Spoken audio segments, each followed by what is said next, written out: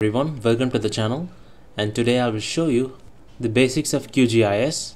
So the first thing we're going to do is to create a basic layer in QGIS.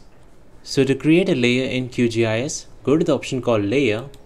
So now click this option called create a layer. So now here choose an option called new a temporary scratch layer. So now a new window has been popped up saying new temporary scratch layer. So now let me enter a layer name called demo. So now I have entered the layer name as demo, create layer and add a point. So we're gonna create a layer and add a point. So now let me select the geometry type as a point. I'm gonna click this particular option called point. So now you can select the coordinate system of your choice. So there is already selected a coordinate system selected here, that is QGIS 1984. So you can select your coordinate system of your choice by clicking this option called coordinate reference system. So now we can enter a coordinate system here and search that particular coordinate reference system and select according to your choice. For now I have selected this particular coordinate system.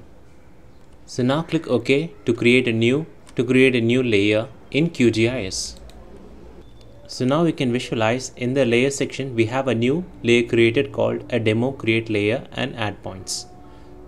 So now you can click this layer, double click this layer to view the property of this layer. So this is a layer property of this layer. So to open a layer property in QGIS, so click this layer, double click this layer. So a window popped up, that is our layer property. So now we have created a layer. So now let us add a point in our layer.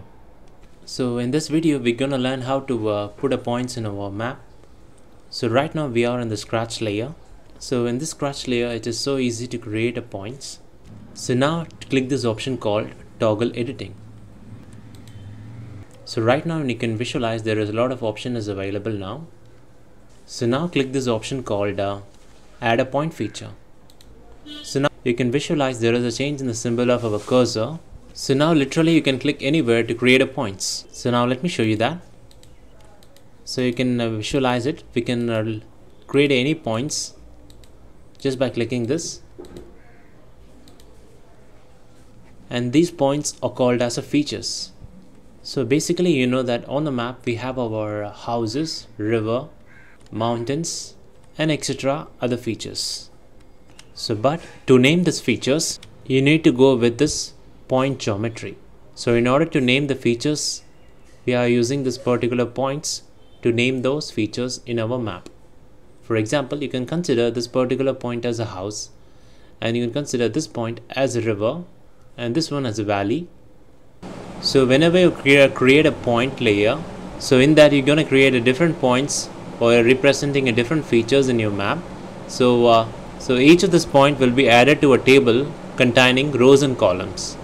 So each rows in the table represents the different features. So now I'm going to show you the table we are talking about. So you can visualize this icon, that is open attribute table, which is between, just shows statistical summary and measure line. The table is between shows statistical summary and measure line. So you click this particular option called open attribute table.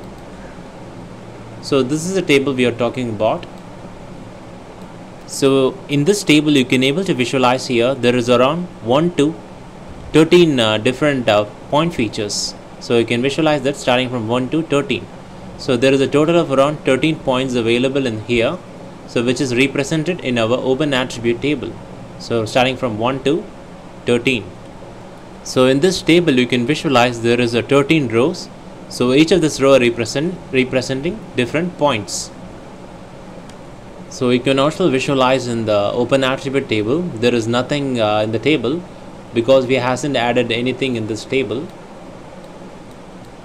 So here there is some types of features available with no field. So no data has been attached to it. So now let me exit this attribute table. So suppose if you want to visualize the details of each of this point, so you can use this particular tool called identify features. So now let me click this identify features. So now there is a different cursor appears in our in this section. So now let me click on this particular point.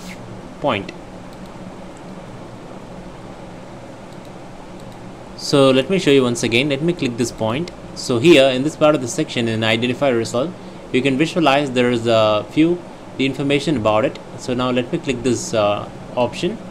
So here you can visualize the x and y of this particular point. So the details can be viewed by using this particular identify feature. You can click on any of this point and visualize the features, that is the information about this particular point.